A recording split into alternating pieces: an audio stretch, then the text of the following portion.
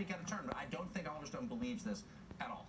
So I don't think anybody believes it. I mean, it's been so long, and where's the proof? So you've made a movie on the Armenian Genocide, and by the way, God bless you for doing that, because it's an important thing, I think, to remember and learn from. But you're having trouble getting it out there because why?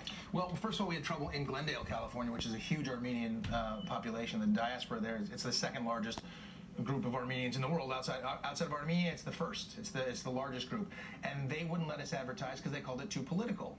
And we ended up making a big stink about it. Got media involved, and they ended up political.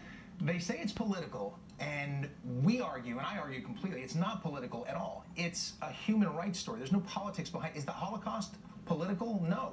Right. And the problem is that our government hasn't recognized the Armenian Genocide. 47 of our 50 states have, but our federal government hasn't, and it's because I think it's because we have an air base in Turkey, and we're trying to keep things nice. And right. So it implicates the Ottomans, the Turks. And speaking of foreign influence on our domestic politics, the government of Turkey has an effect on decisions our policymakers make. Absolutely, and I think this is one of those situations. So I've been lobbying Congress the last couple of days to say, hey, look at this. What we're trying to say is, call it genocide.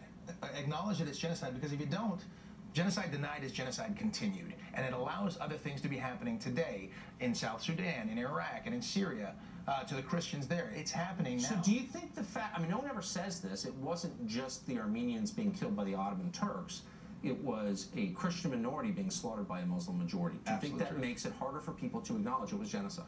I think absolutely it does. And they're not, and that's why they're not acknowledging what's going on today. What a shame. Well, I'm going to watch it, and I'm glad you made it. Tim Kaine, thank you. Thanks, Tucker. We're talking to Sean Hannity next.